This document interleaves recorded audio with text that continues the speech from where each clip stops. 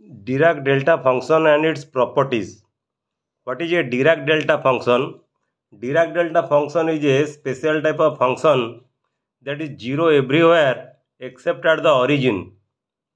Mathematically, we may define Dirac delta function like delta x equal to 0 if x is not equal to 0 and delta x is equal to infinite if x is equal to 0.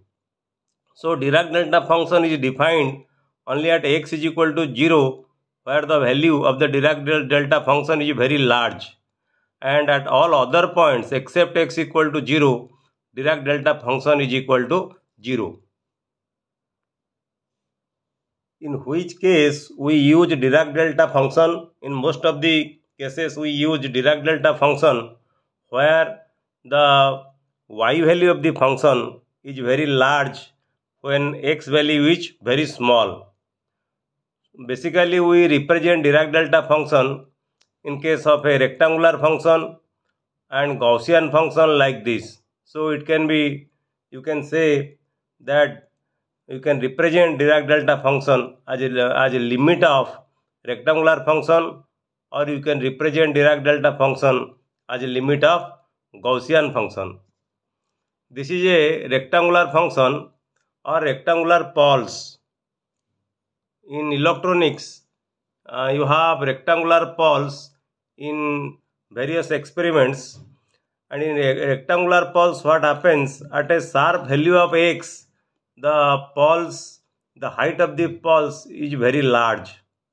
So this is the shape of a rectangular pulse. You see, if the x value will be very close to 0, then the y value of the function, rectangular function, will sharply increase. And in that case, when x equal to 0, we can say the rectangular function is a Dirac delta function and whose value is equal to infinite. Similarly, in case of a Gaussian function, this is a Gaussian function, at x equal to 0, the nature of the Gaussian function will be like this. That means the y value is very large. So such that in this case you can define the Gaussian function as a Dirac delta function. That means delta x is equal to infinite at x equal to 0.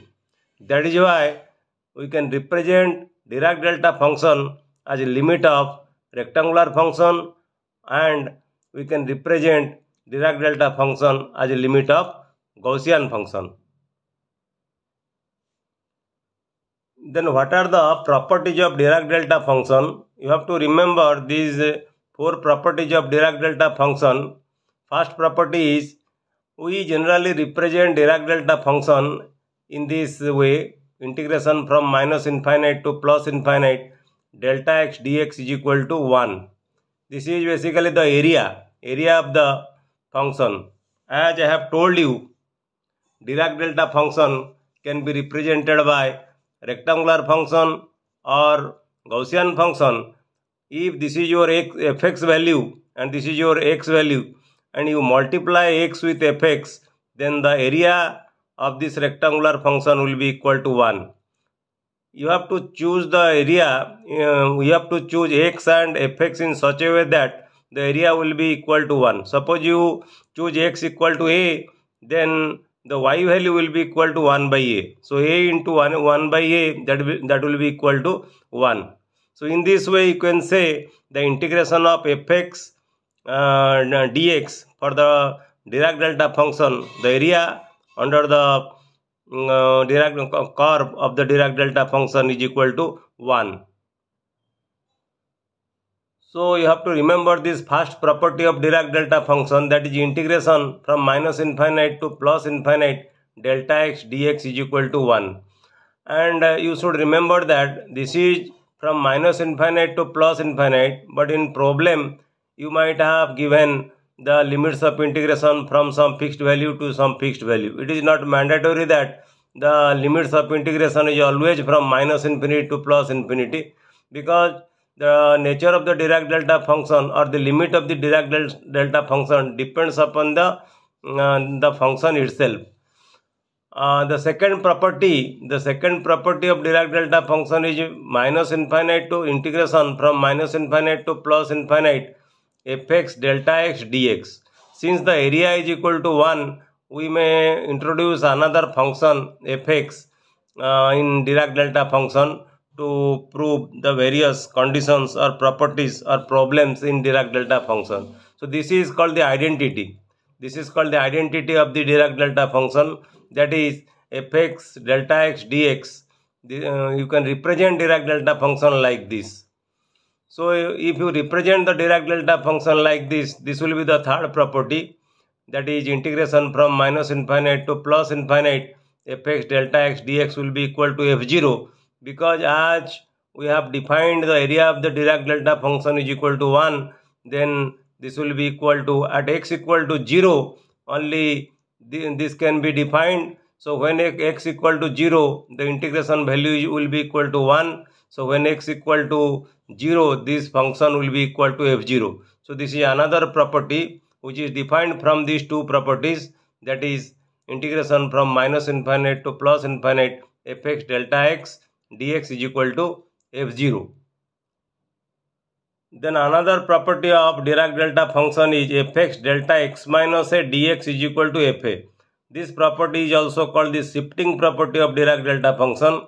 As we defined in this case, that Dirac delta function at x equal to 0 is equal to f0. So if you shift the x value from 0 to a, then what will be the Dirac delta function? In delta x minus a dx. That means the Dirac delta function is equal to a at x equal to the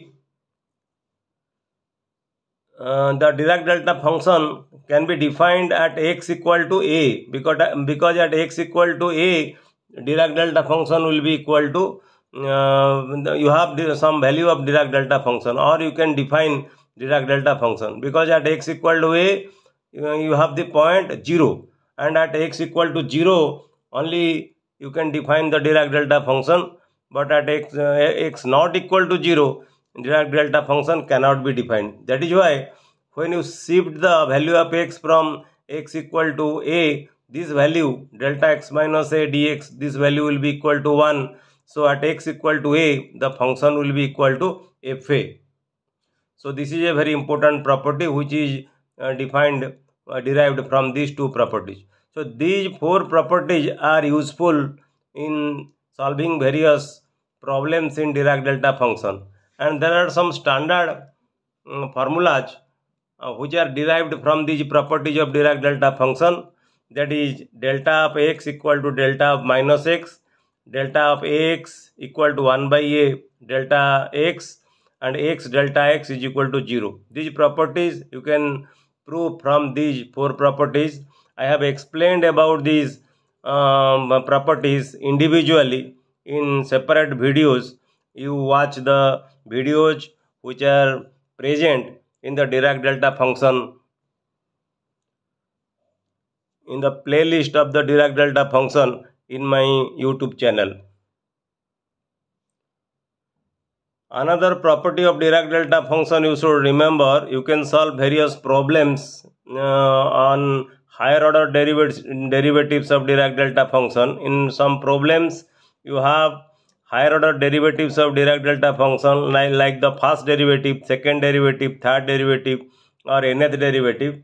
In that case you have to use these two formulas. I have deduced these two formulas, and you can deduce it by using the simple integration by parts method. You know about the integration by parts. So by using integration by parts method, you can deduce these two expressions, that is integration from minus infinite to plus infinite fx delta n, means the order of the derivative is n. Similarly, like the first order delta dash, the second order delta double dash, like this. So delta n x dx is equal to minus 1 to the power n fn 0. Here n means the order of the derivative. Similarly, if you have I have told you from shifting property, if you shift the value of x from 0 to a, then you will get this formula, that is minus infinite to plus infinite fx delta n x minus a dx minus 1 whole to the power n fn a.